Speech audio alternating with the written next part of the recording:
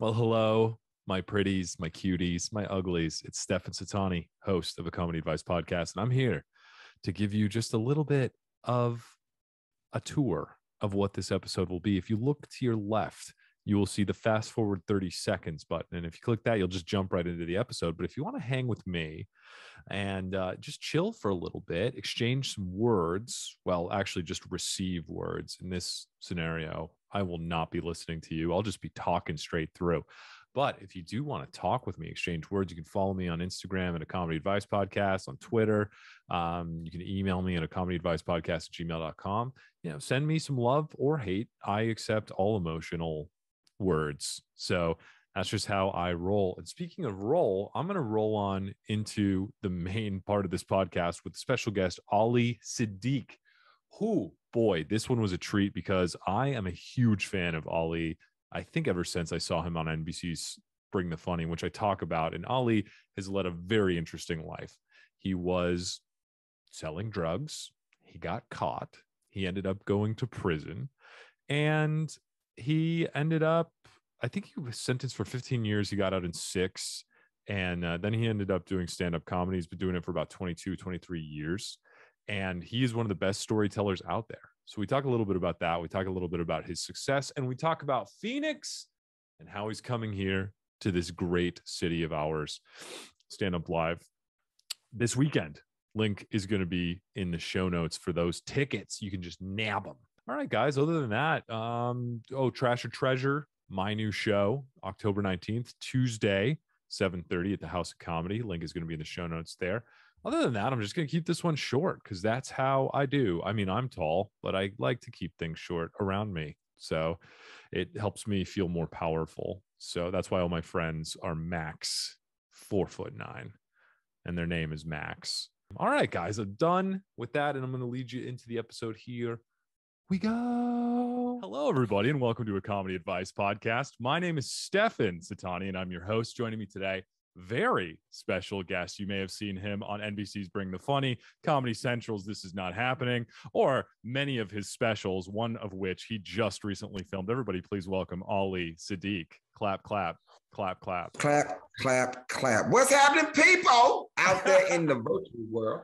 Wonder how people felt yesterday when they couldn't get on Facebook and Instagram and all these other situations that people couldn't get on. I know they was in shock. Oh, it was a trying times for first world countries. And I will say, Apple gives me a little diagnostic and it shows me a report of how much time I spend on Instagram and Facebook. And I still spent 20 minutes yesterday, but it was all just trying to see if it still worked or not. So you spent 20 minutes on social media? I did. And I didn't do anything. I was just like, does it work? Nope. Okay. Yeah. Go off. You better than a lot of people, because a lot of people spend 3 to 4 hours trying to figure out why. I'm talking about unplugging stuff that ain't got nothing to do with their Instagram. Why did you unplug your washing machine? Man, I'm just trying to make sure just unplug the Peloton, just unplugging stuff. I think I got too much stuff. My Wi-Fi ain't working. I got too much stuff plugged in. Man, the can opener does not work off Wi-Fi, sir. I don't even understand. I watched my brother do this for several minutes. It's not connected. Probably because it's broke, sir. It's broken. Nothing about this is changing anything. Nothing, it's not. I'm sure there were reports of cracked screens because people were like, I'm just not swiping hard enough. I need to go farther.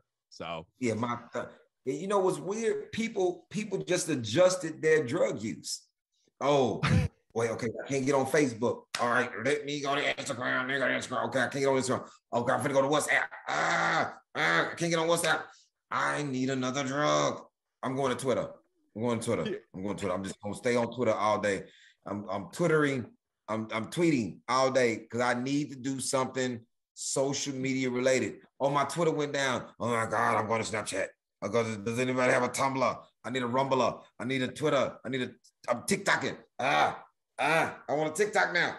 I need social media, so I'm addicted. Hey, you do know you have children and you can just go play with them, or hey, how about doing something with a human being? You know, like how about it? But They're like, people no. weird. Yeah, I No, can look at pictures of them, but I'm not gonna actually spend time with my children. oh no, It's no, no. I'm not spending time with no humans. Why would I do such a thing? The only human I want to spend time with right now is tech support. Why is not my Instagram working? Right.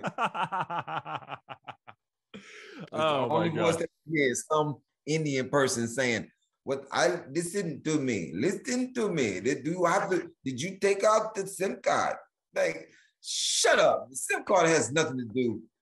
The way that did you turn the phone off and did back on? And then what happened? It's still not working. Did you Oh, try interesting. turning off the Peloton? Did you try that? I'm gonna just lean it. It's nigga, they not even on the FaceTime. They lean in. Oh, interesting that you did all that. I don't know. It was like, first of all, that was a horrible Indian accent I did. I got real Italian like it towards the end. I was like Italian Spanish. It wasn't even Indian no more. I don't Well, Mamma Mia, it was a great accent for me. I felt like you did a great job. And I did it. Ollie, I started dwindling towards the end. Like, no, I'm quite sure that's Puerto Rican. I'm gonna that's not that's very broken English right now, sir. You are not actually speaking any type of Indian language. did you try turning it off? Pinche pendejo. I heard a little Spanish. Yeah. It's very mixing it up. But that's what it's all about. It's making sure everyone feels included. So I feel like you've done a good job there. And I wanted to talk about making sure spending time with people, making sure people are included. I'm unfortunate in living in Phoenix because I did not get to be in Houston during the time of you filming your special, your newest special, Very Frowned Upon. And I was going to ask, how did that turn out? How did it go? Very Frowned Upon turned out really, really well. I know most people are going to think that this is very frowned upon because what I do is I have a working title for a special mass majority of times. And Mm-hmm. then you film it, and then people try to leak it and all the rest of that. So, unfortunately, for all the people who think that this special is called Very Frowned Upon, are really going to be upset because it's not called Very Frowned Upon. It's going to be called The Domino Effect. Oh, Surprise, dang. surprise. Yeah. So, what I do is when I'm filming a special, I well, I'm not saying I don't have any money. I just don't have no extra money to be bringing in the people to put the phones in the pouches and lock it, and that's a cost. So what I would rather do is film two different shows, and you not know what's going to be on the special. You didn't know that the first 30 minutes of the first show is actually not on the special. The last 30 minutes of the first show is on the special, and the first 30 minutes of the second show is on the special. So they didn't, we recorded two shows. So the people who came to the first show only got 30 minutes of the special. And the people who came to the second show only got 30 minutes of the special. So if anybody filmed it and try to put it out or do some crap like that, they not gonna have the special. They gonna be like, that's not what I saw. Like, and the name is changed, and the cover is changed. So good luck, Nigeria and China, for bootlegging me. Good luck. Ali, I feel like you need to be on the next Ocean's 14 because I felt like just the major twist happened there. It's like, nope, new name, new material. And, that was fantastic. Same outfit. I thought they were gonna fix.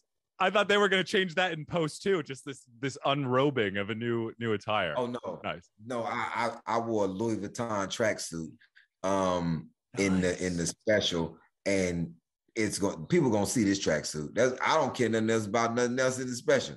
You're gonna see this tracksuit though.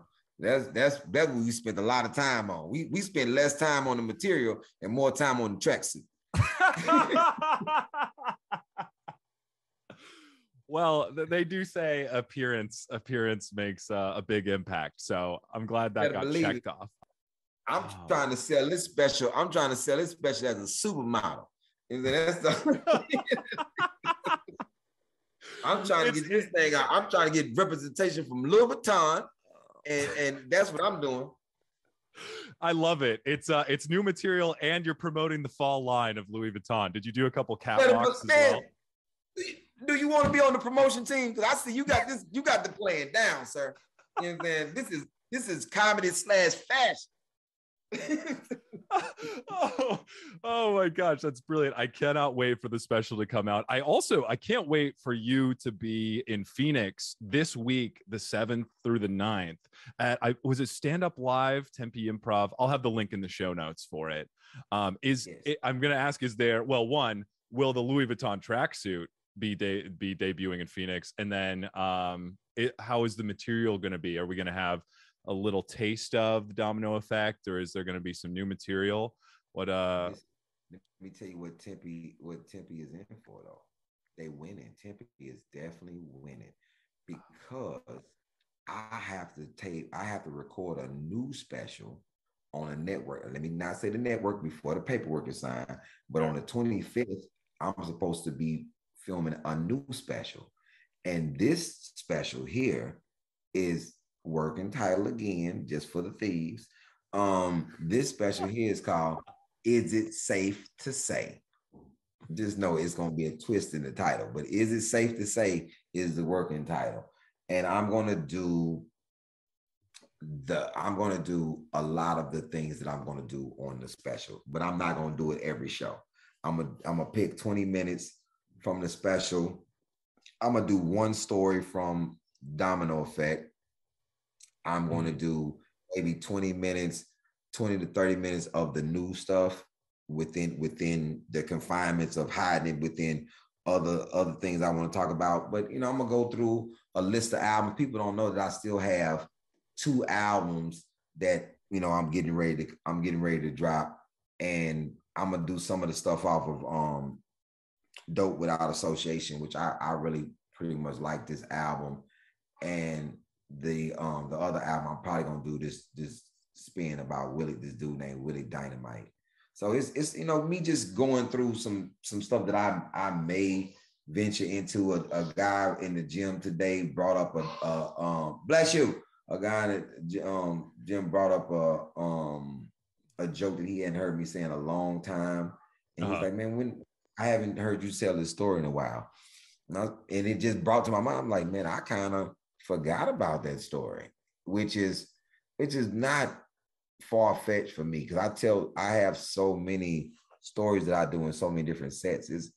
Sometimes I don't get around to doing everything. I see. And I have to admit, so the first time that I had seen your work, I had it was actually when I was doing some research for Orlando Leyba. And so I was watching some clips of NBC's Bring the Funny, where I think it was he went on and then you went on. And I was absolutely blown away by how funny you were. It was the story about how you played basketball against some younger guys and ended up not going so great.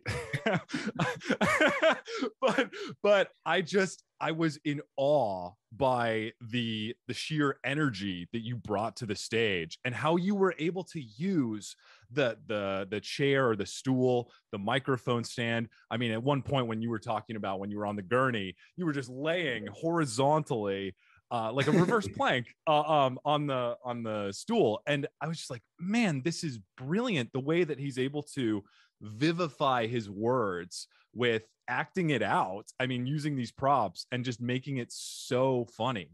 And to the point of your stories, I know that I'd seen the different stories that you had, because you had multiple stories on Comedy Central's This Is Not Happening. You had three stories. The Mexican got on, which is title of his Prison Riot, but I just go with Mexican got on boots. That's what people call it.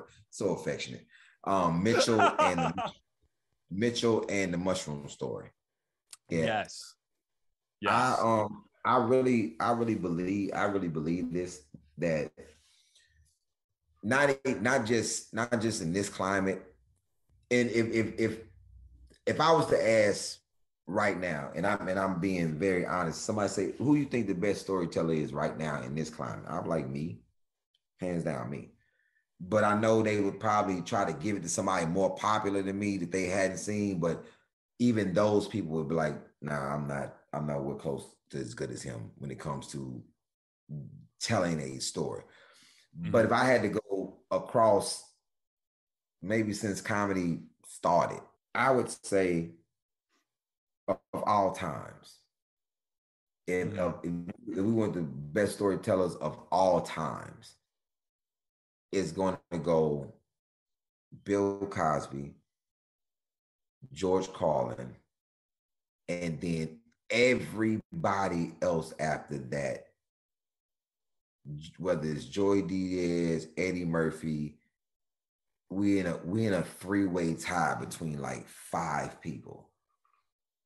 You know what I'm saying? And I'm in the lead. It's like it's between me, Joy Diaz, and Eddie Murphy. It's so close. Like I don't know. It depends. Like, are we going on skill set? Are we going on who you know? You know what I'm saying? Skill set, he's in the lead. Who you know, quite sure Eddie Murphy. I get it. But I think that those 3 stories, what people are actually listening, knowing and understanding this is a story being told that's comedic. I think those 3 stories finally gave people the eye opening, like, yo, he's really, really, really good. Like his storytelling abilities are way beyond the 20 years he's been doing. Like this is a vet. Like I don't think nobody in this business can hold me with a story. You can probably jokes, I get it. I understand them, you know, and they very depend on who. Some of the things that I've laughed at the hardest are something that somebody else wouldn't even understand. Like I've laughed the hardest when me and my friend, we just waiting on the plane, and a man got off the plane, and he literally had on a jumpsuit that was dirty. Like in my mind, why would you be flying in dirty clothes? But when Marcus said what he think happened, that man said, he went there talking about, baby, where the hell is my sweatsuit at? My lucky sweatsuit. She said, it's in the dirty clothes. It's dirty. It's about, I don't give a shit. Bring it here. You know what I'm saying? And he got on that plane with that sweatsuit on. And when I think about that, I laugh so goddamn hard. Like, because I'm looking at this man with this, I was there when this man got off this plane with this dirty ass sweatsuit on. And I was like, I wanted to know what happened. And it was just that simple. Baby, where's my sweatsuit? She said, it's in the dirty clothes. Well, bring it here. You know, it's my lucky sweatsuit. I got to wear that. Boy, but those are the things that I would think back on me and you doing these voices. It's so racist. A white guy and a black guy doing other ethnic group voices. It was so racist. And I would just laugh. I'm gonna laugh all day about this shit. I'm like, me and this white guy was terrible. We had we was all type of nationalities trying to do an Indian. No, that is definitely Afghanistan right there. That is not India. There's no part of it. That's Afghanistan. And trying to name places that we think that we doing. Like, and I know it's people watching like, that is not Indian. That is so not Indian. That is so not Indian. It's Indian people like, neither one of them. Don't audition for no Indian roles. You or him. Like I got offered this role, the audition for a role, and the dude was Nigerian in the piece, and I just refused to audition for it. I'm like, yo, I know for facts that I cannot do a Nigerian. My family is a Haitian family. I'm not gonna be able to stretch across the other. Just imagine me on the sitcom trying to do a Nigerian when I couldn't hold an Indian for 5 seconds. I didn't hold that Indian. I was so, I'd be the worst Nigerian. They'd be like, is that Trinidad? I think that's Trinity. I think that's kind of Trinidad right there. It's Trinidad Tobago. Like, it's getting a little closer to the continent, but it's still so far away. They would do so many takes. They were like, Ali, you was Nigerian for that sentence, and then all the rest of them sentences was so Southwest. You are Southwest, sir. You are from Houston. Like it would be so terrible. Right in the middle of it, I go just straight Chinese. I'm like, look, I do not know what is this.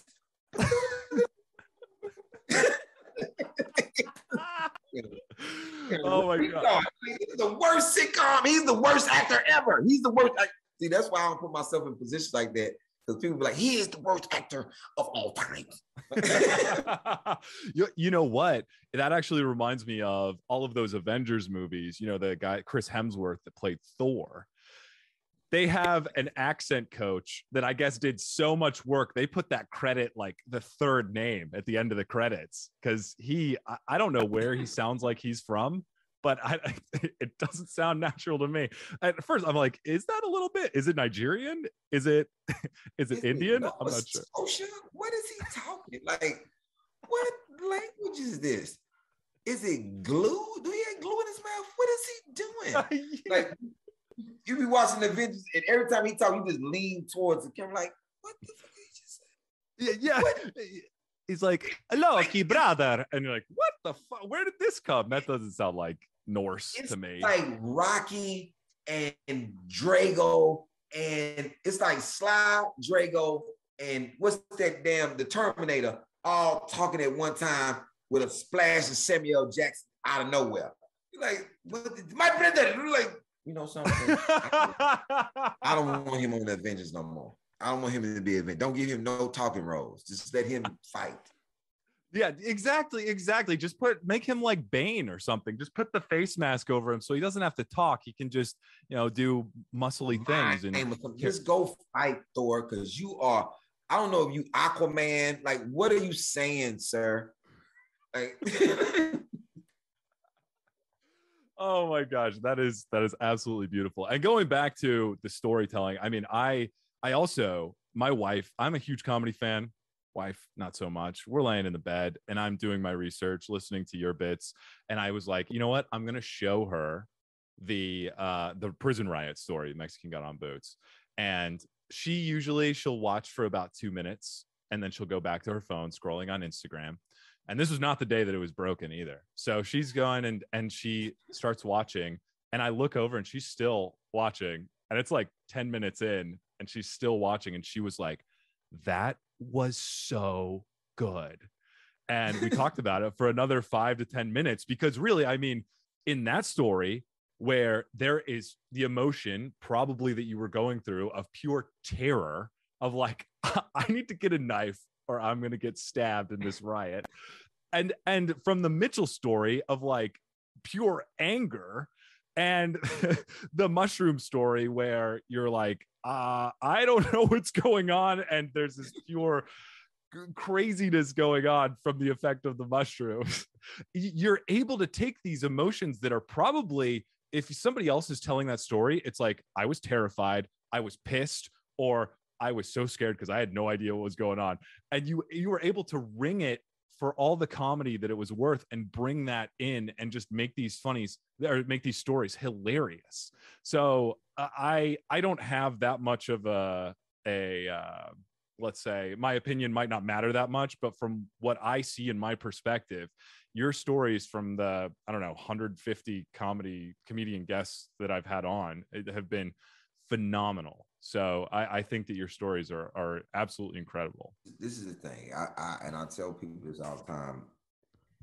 When people take the time to look at my material for actually what it is, not what they want it to be, if that makes sense to people.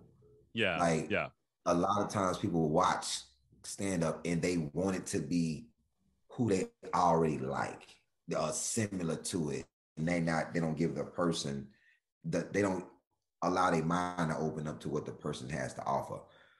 what's always humbling to me is like what your wife did. See, you actually wanting to listen, and you have in your mind, you actually want it to be good, because that's how I listen to comedy. I listen to comedy even if it's a stranger that I've never heard of. I want it to be. That's the reason I'm listening. I'm listening to want this to be good. When somebody listens to you with no enthusiasm, like this was something that you just showed her, and I know how a wife is. I know how a person is when they not interested. I'm over here doing my thing. Yeah. Yep. No. Go back. What did you say? And no, that means a lot to me on every level, because it's this. You got exactly what you wanted. This shit is good. So let me share with somebody who don't give a shit about it. And then this shit is good. So that's the way that everybody has to understand that.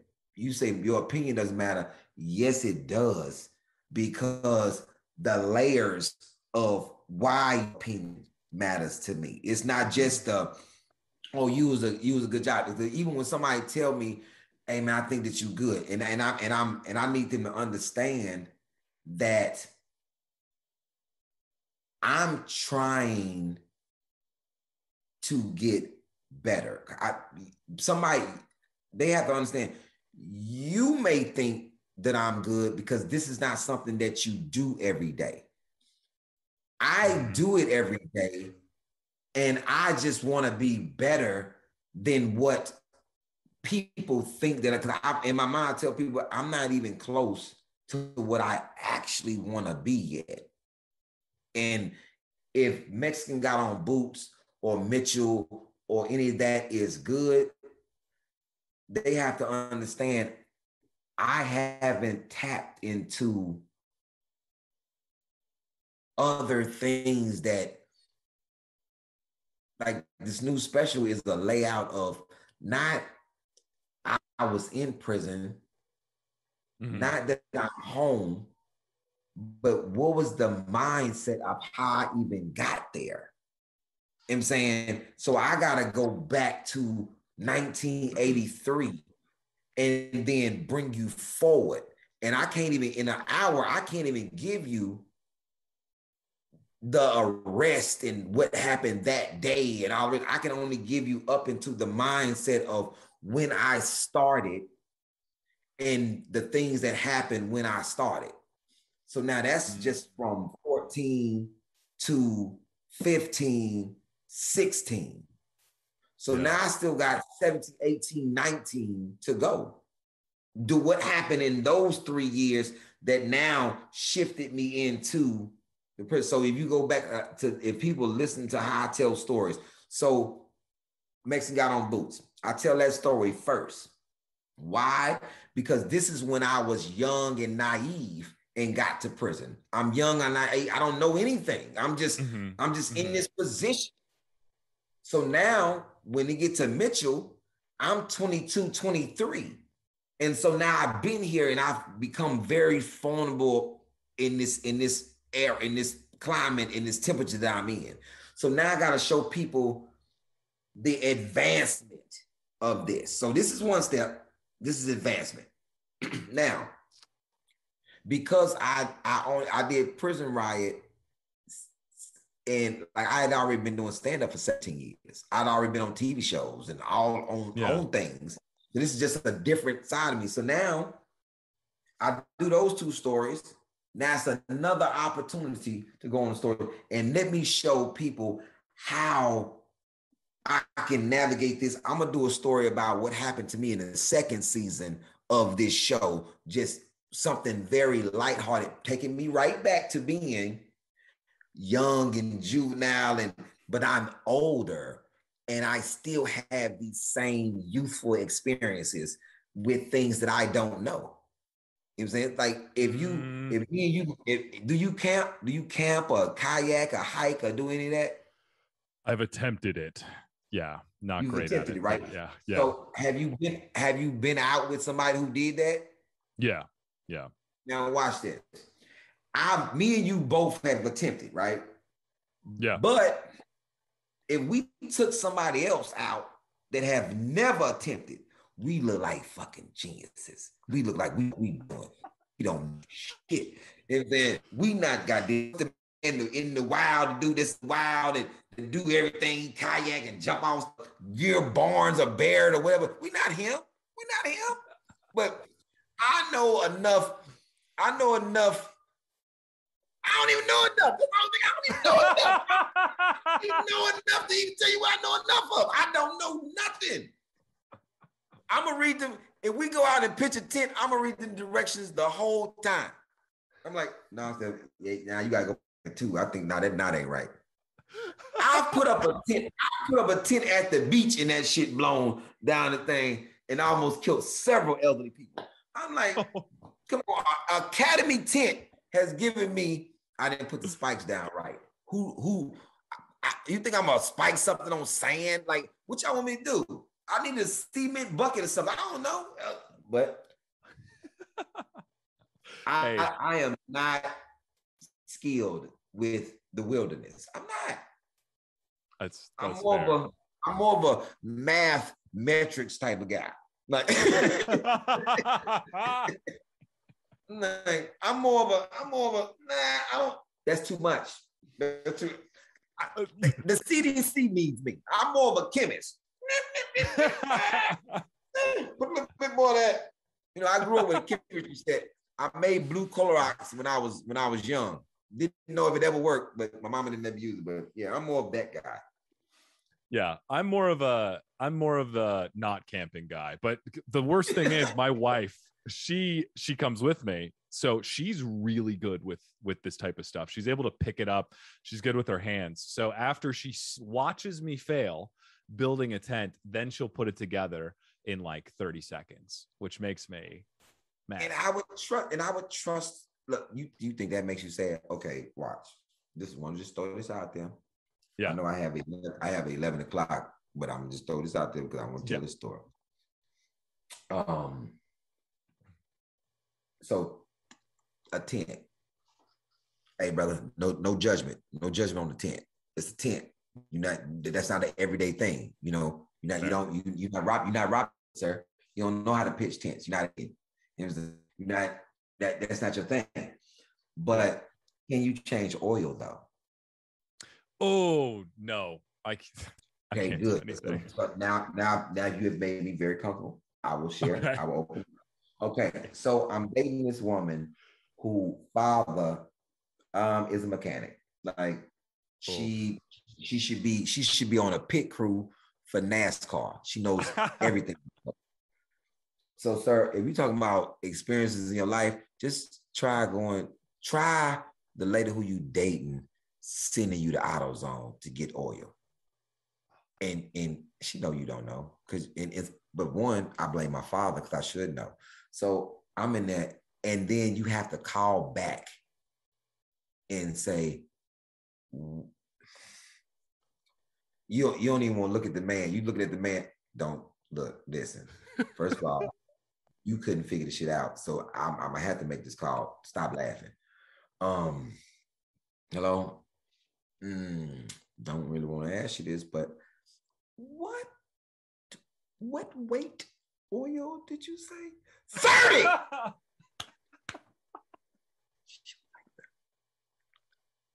How many you need? See, this the shit. This your part. You like this type shit. This is how you talk to the man. You like this type shit. How many do I need? 5!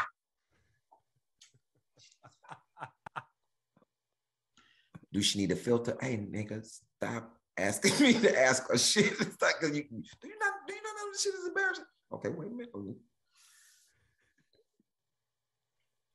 Yes, we need a goddamn filter. What is wrong with you? Oh my God.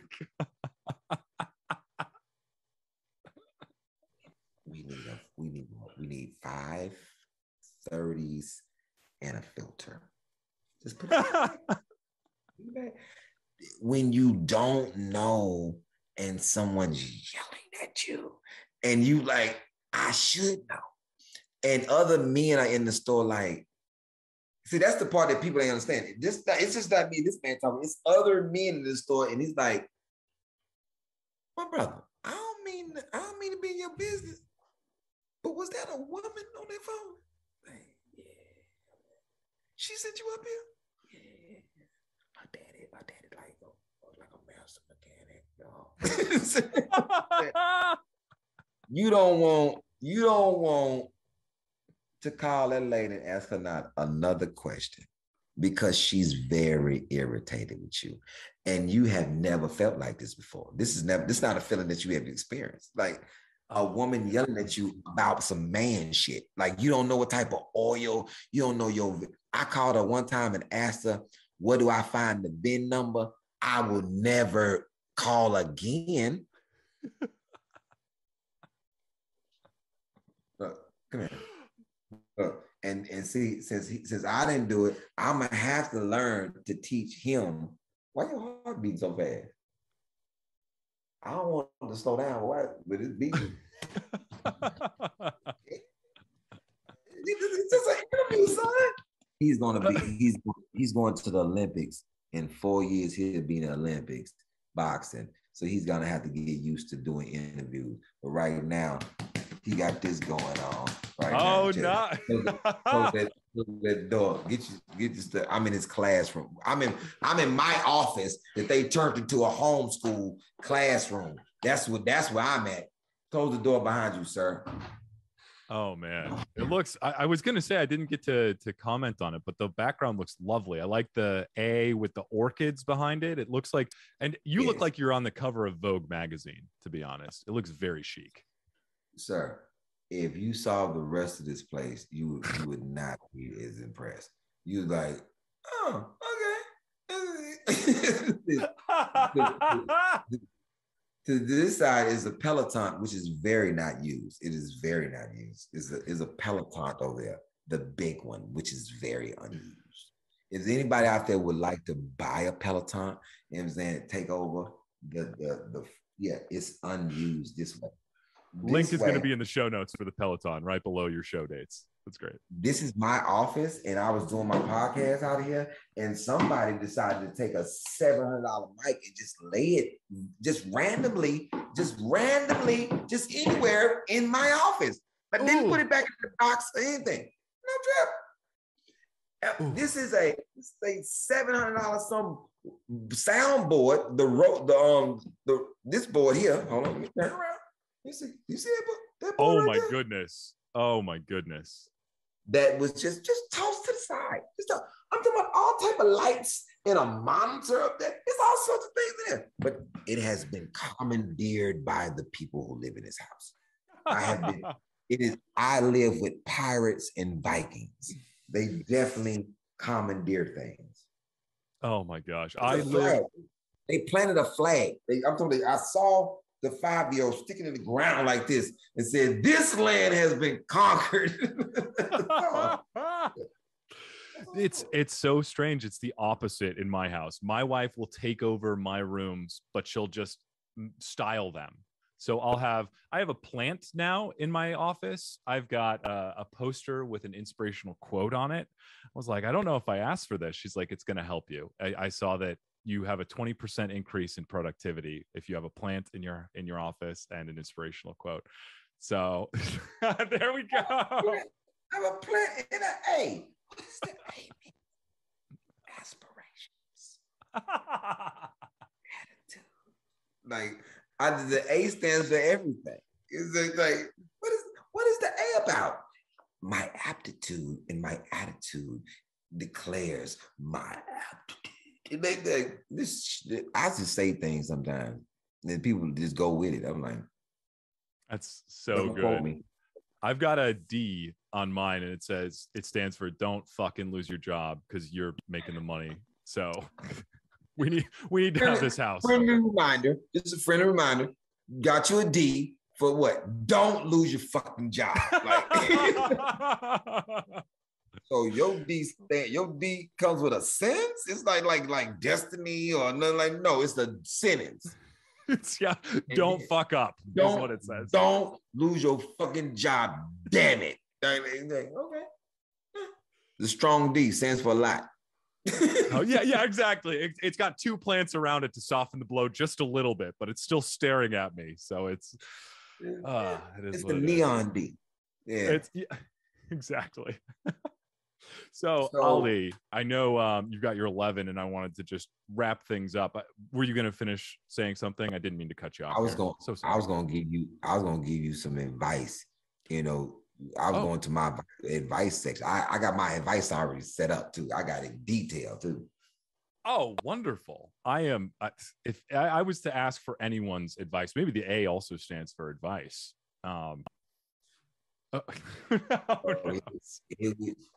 Set the question up because I'm ready. Watch how good this be. Go ahead. All right. This one, a fan, Sandy sent it in from Reddit, from the advice column there. It says, I don't like my grandma's cooking anymore. I can't cook for myself, and I don't want to hurt her feelings or spend a fortune on takeout. Please help. I currently live with my grandma for college, and I don't have the option of moving out. My problem is that I no longer like my grandma's cooking. It could be because she can't do what she used to do when I was a kid anymore, or that I got spoiled after trying a couple high-quality restaurant meals, or whatever. I've been secretly ordering delivery food and hiding it from her because I don't want her to feel bad, but that's been taking a heavy toll on my wallet, especially since my allowance doesn't cover daily food. Is there a way to fix this? Yes, there is a way to fix this. Don't use your taste buds. Don't do it. If COVID has taught me anything, you can just really eat food to sustain yourself. Listen, let me show you. I don't want to leave you out without no example. This is your grandmother's food, right? You put everything right here. You open your wasabi. You open all this as much as wide as you can get. You just swallow it. Don't you chew. Don't you chew nothing. You just swallow. You get all the nourishment and nutrients that you need in there, and you ain't tasted nothing. Now, if you can't do that, this is a good one. This is advice. Ooh. This is advice from a 97-year-old man. Told me one day, man, my wife can't cook a goddamn thing. I've been eating her cooking for 50 years. She can't cook a goddamn thing. I say, how you do it, old school? Ketchup. Best thing ever. I put ketchup on everything. Oh. That man told me I put ketchup on every goddamn thing. Anything she cooked, ketchup on that shit. Ketchup make everything taste better. I don't give a damn what it is. Ketchup. And then did like this to me.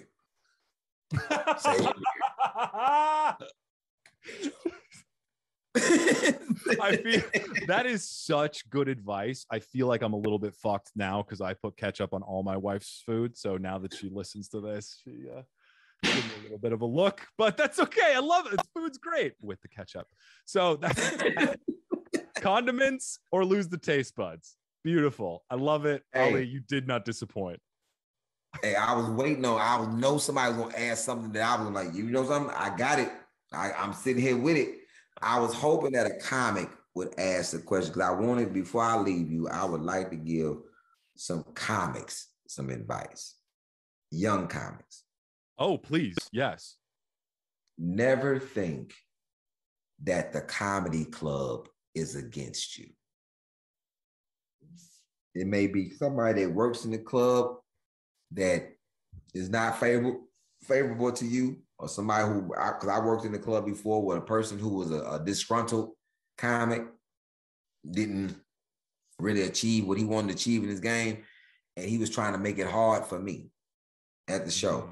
And I just called my agent. I said, well, I think that we about to go home. He's like, but you go home like what? Like, I'm about to go home. Like, I'm finna leave. And so he called the owner. He got in touch with the owner of the club. The owner came to the show, was like, oh no, we're not gonna let you leave. How can we make this better? And that taught me that for years, I would think because somebody said that to me, man, these clubs, they blackballing me, they ain't let me in. These clubs don't know you. And it's like anything in life.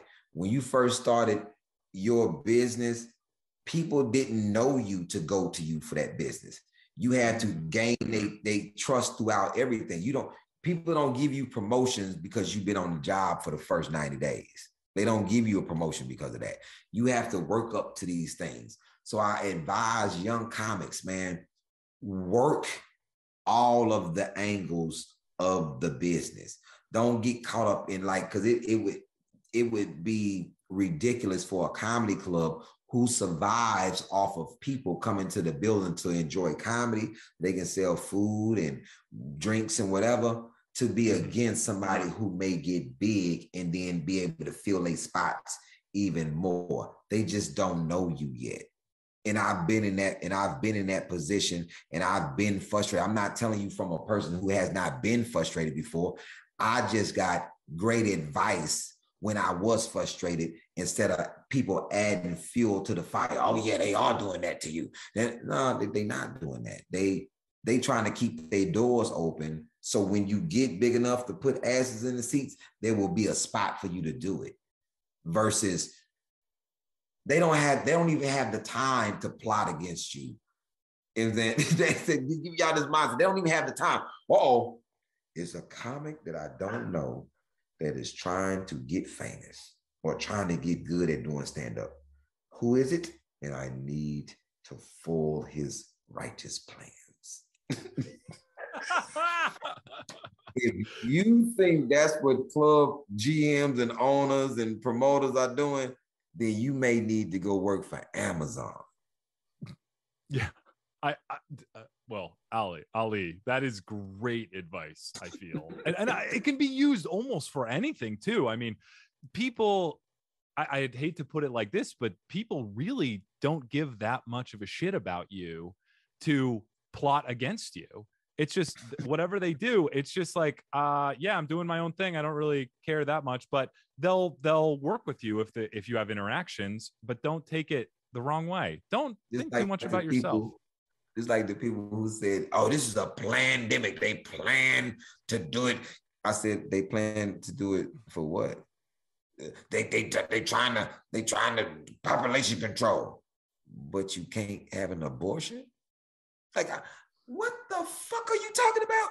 So I just want to get it. I just want to be clear. So they put a virus out to kill people. The same people they said can't have an abortion. It's illegal. Oh, okay. All right. Makes perfect goddamn sense to me. We killing people. But you better have no damn abortion. Like, yeah, we want to kill people once they're out of the womb. That's the thing. You just gotta make sure you're out and you have a life, and then you can die. You know what's weird?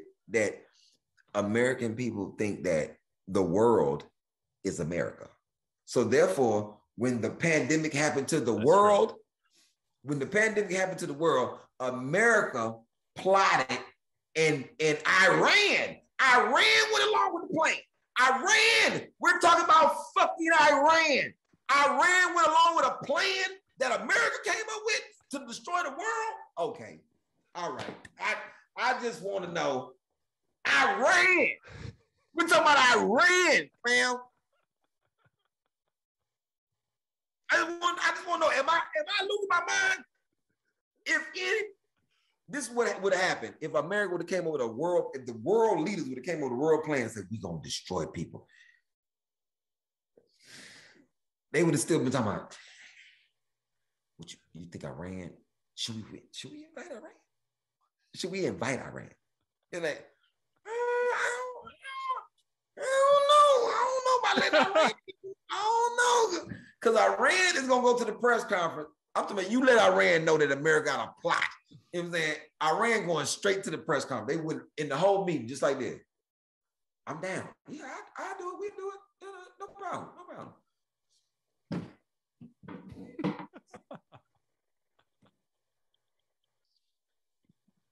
The president is trying to kill America. I have the plan.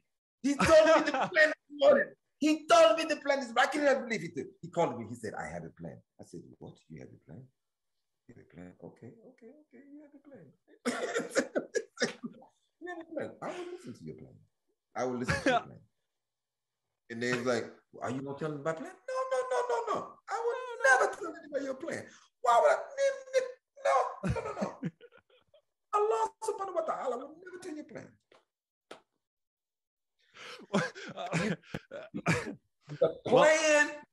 The plan will be so exposed. He typing the plan as y'all telling me. No. Go back. I missed the word. What did you say? Yeah. Could you say that again? I've tried to tweet this. Yeah. Virus. He said virus kills the immune system. With how many people? Democrats and Republicans. could you spell Republicans? My English is new, and I'm just trying to. I feel like we're nailing the accent. By the way, this is so good. I think we may have gone back to Indian. We had to end strong. You know what I'm saying? Even though we sound like everybody, we sound like Despicable Me. We sound like Despicable Me, but we end strong. We definitely strong. Killing all the boys and girls. That's how it. Oh God, beautiful. Well, Ali, will it affect black people and white people? Okay.